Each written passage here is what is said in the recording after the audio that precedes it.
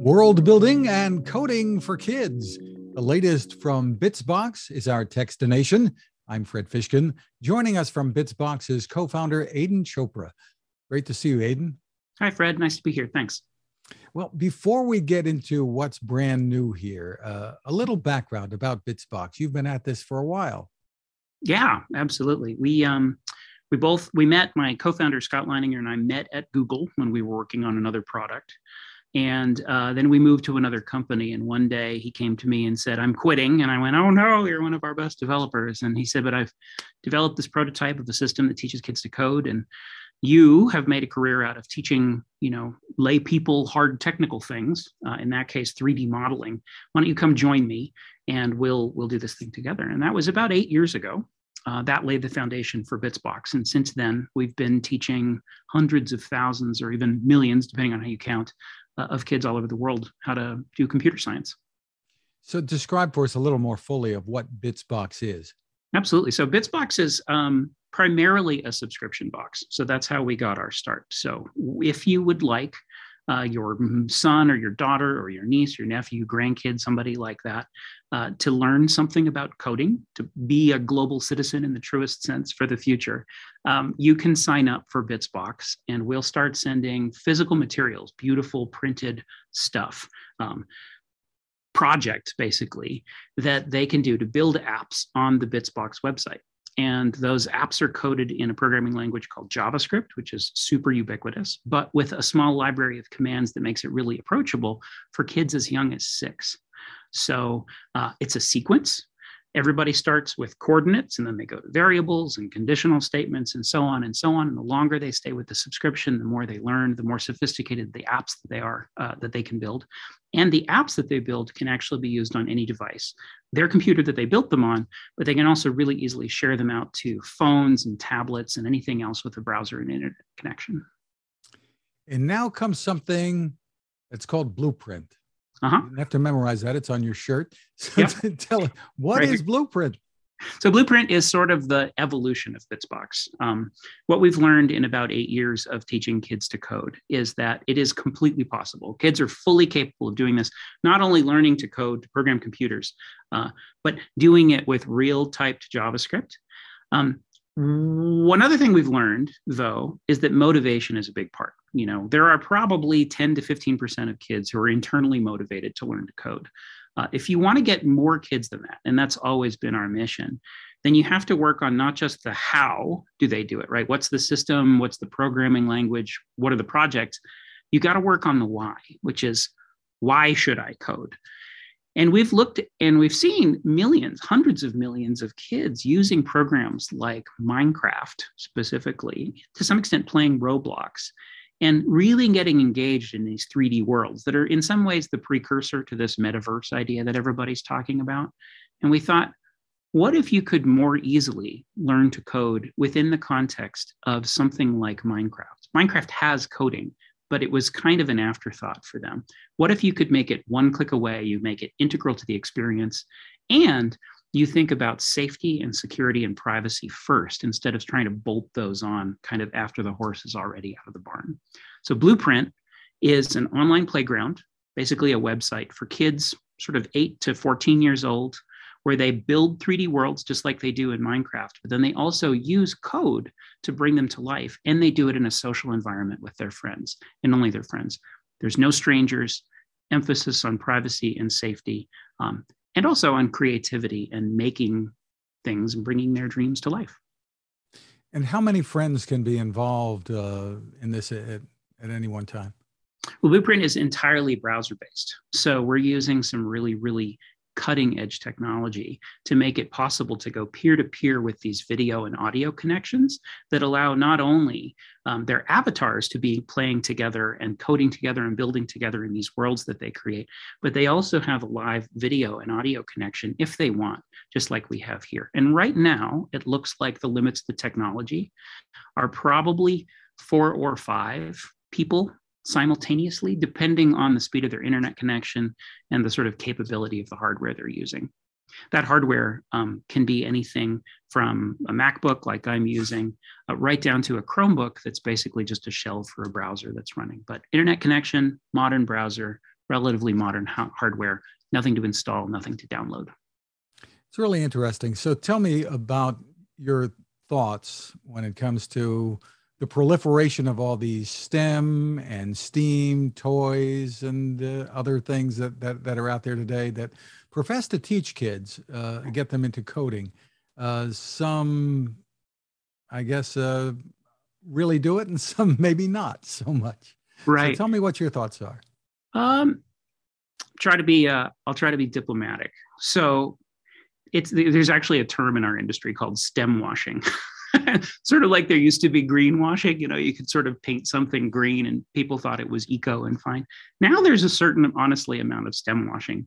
People who create anything that basically isn't, I don't know, a shirt, is STEM in some way because it involves creativity. And the truth is that most toys do involve building or creativity or imagination. And those are really important parts of STEM.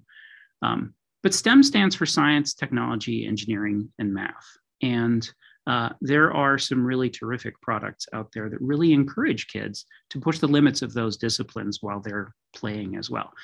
In general, the future depends on having a really wide, varied cohort of people who know how to bring the technology to life. If only a small group of people who look just the way you think they're going to look are responsible for building the technology of the future, you end up with things, honestly, like Facebook, right? Facebook is what happens when a social network is built by a very small demographic of people. We are all of us who are trying to get kids into STEM and into technology are just trying to broaden the reach.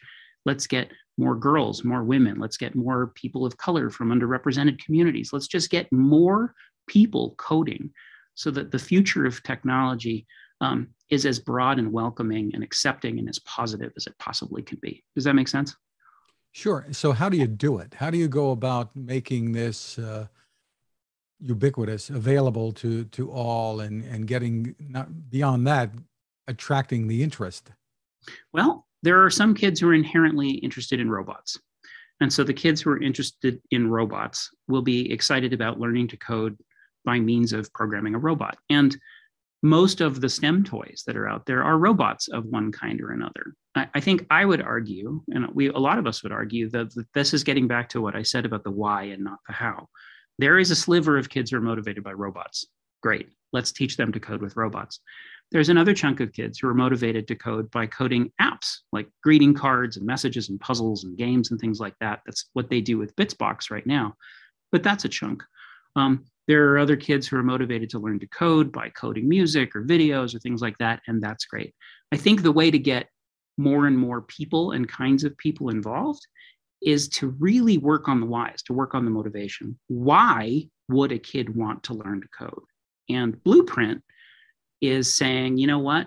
Minecraft is practically ubiquitous right now. And it doesn't just appeal to boys, it appeals to boys and girls alike. And it doesn't tend to just appeal to kids who are really into science fiction and robots and fantasy. It tends to appeal to a really broad swath of kids, which is really cool. So if you take something that's thematically like that, and then add other themes like animals, pet care, car racing, fantasy, cops and robbers, all kinds of different themes, then maybe you can start to address the why that gets a larger chunk of the population interested in doing this. It's not about how to teach kids to code anymore. There's more ways to teach kids to code than there have ever been. It's about why should they code? And Bluprint is really just a step in the, maybe this is something that'll get another 10, 15, 40, 50% of the population interested in doing this. Terrific. So how can people learn more about it and back it and acquire it? Absolutely. So the easiest way to learn about Bluprint is to just go to bitsbox.com. That's bitsbox.com right there. There's a big banner that goes to the Bluprint backer page right there. You can go there and learn all about Bluprint. You can back it on Kickstarter, or you can just sign up to get updates, to join the beta list when it's ready. And that's how you'll stay all informed about Bluprint. We're really aiming for this summer, probably June, to have a big public beta where everybody can try it out for free. And beyond that, what will the pricing be? I mean, parents would want to know, we've got 25 subscriptions in the household for different absolutely. things now. Well, that's interesting because Bitsbox is a subscription, right? Because you get physical stuff in the mail. So Bitsbox averages about $30 a month. We would love for Bluprint to be much more affordable than that. I mean, $30 a month is accessible to a certain swath of the population. But again, we're trying to do something that actually reaches even more kids. So we're trying something different with Bluprint. Instead of it being a monthly subscription where you get a whole bunch of learning materials in the mail, Bluprint is going to be, we think, free for anyone to use. You can make an account. You can have as many worlds as you want. You can play with your friends. What we're going to do is have a built-in content store and a built-in currency. And you can use that built-in currency. This isn't an NFT play at all. The idea is if you're building a world where you're farming unicorns and you want a beautiful unicorn stable, you could absolutely build one. But you could take a shortcut and pay us a couple of bucks and download one from the library and use that in your world that you play with your friends in. So we're not exactly sure if that's going to work, but we actually feel like it's a lot more affordable and a lot more accessible to more kids. There's also the option to build what you need instead of buying it. And eventually, we hope to make a system where kids are actually able to make content, publish it, and get paid for it from other kids. Sort of like a Roblox model in a way, I think, in some ways. Yeah, I mean, sort of like a Roblox model, except that Roblox currently, as far as we can tell, makes most of their money by selling items to kids so that those kids can do better in the games that they're playing, if that makes sense, right? So if I get dropped into a game as a kid and I want to win, then I might be offered a weapon or a tool or something like that so I can do better in the game. And so there's an incentive to buy that weapon or something. That's what Roblox does. And frankly, that doesn't really interest us. We're building Bluprint, which is inherently different. It's a tool for creating online worlds and experiences and games that you play with your friends. So rather than selling you a gun so you can play a game where you shoot strangers, we would rather sell you a house for your unicorns that you can use in the game you're building that you can play with your friends. So it's instead of buying an item to play a game, it's buying an item to build a game that you can use to play with the people you know. Does that sort of jibe? Absolutely. The website, once again, is bitsbox.com, bitsbox.com. Yep. Aidan Chopra, thank you for taking the time with us. Thank you so much, Fred. Have a great day.